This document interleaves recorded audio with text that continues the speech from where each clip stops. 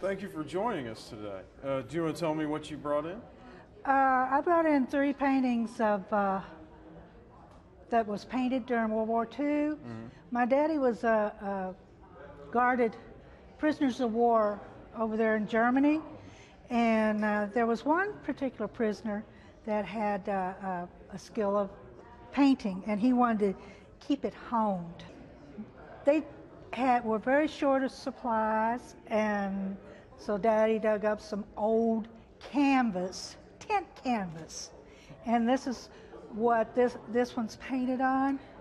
And they would use whatever they could, you know, like shoe polish and stuff. This is what my daddy told me. Oh.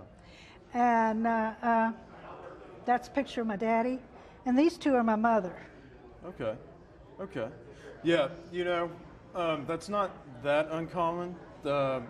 Obviously in times of war, you're looking for whatever you can. And especially with this one, you can tell here at the edges, the canvas, and if we flip it over real quick, it's got that old army color to it. Yes, olive drab, olive green. So, really interesting though. And you occasionally see these. I love the story actually. And you can tell on these, they are dated during the wartime, 1945. And it looks like, is that January or June, didn't it? January, maybe. So the war was still going. Yeah. Now, don't know much about the artist, unfortunately. You know, and that happens. Some of these guys get lost to time, but he was good, actually. I love this one. That's very well painted. Little primitive, obviously, in the framing and everything. Conditions kind of falling apart. Not unexpected for being, it's been what, 70 years since 1945? Yes, and especially on the material that it's on. Yes. But very well painted, very nice.